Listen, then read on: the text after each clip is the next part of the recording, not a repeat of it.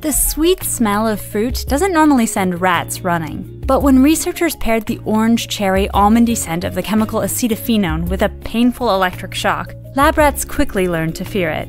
Along the way, extra neurons sprouted in their noses and in the smell processing center of their brains, making them super sensitive to the scent. This result isn't shocking. What is surprising is that the rats' pups and their pups' pups were also startled by the smell of acetophenone and had the same extra neurons as their fathers, despite never having been introduced to either their dads or the fruity scent before.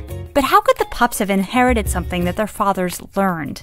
Basic genetics tells us that only DNA gets passed along to offspring. Characteristics like memories, scars, or giant muscles can't get passed on since acquiring them doesn't alter the genetic code. But it turns out that instilling fear in the rats did trigger genetic changes, not in the DNA sequence itself, but instead in how that code was read and used in the rats' bodies. In every cell, biological machinery constantly translates DNA into the proteins needed to carry out vital processes. Chemical switches attached to the DNA turn genes on or off or up and down, telling the machinery which proteins to produce and in what quantities. These switches, called epigenetic tags, are why a kidney cell looks and acts differently than a skin or nerve cell, even though all three cells have identical DNA. But the switches in any one cell aren't set in stone. Teaching those rats to fear the fruity smell switched one of their smell-sensing genes into overdrive. Researchers don't know all the places in the rats' bodies where this switch got flipped, but they know it happened in one key set of cells,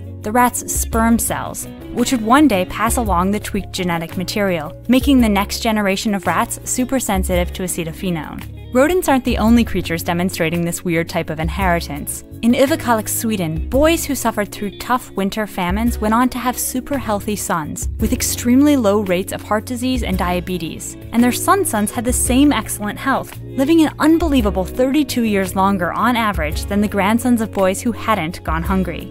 To be clear, this does not mean that we should start starving our kids for the benefit of future generations. Scientists don't even know yet exactly which switches the Swedish famines flipped. While we have been able to connect specific epigenetic changes to health effects in mice, we're a long way off from being able to make those connections in humans.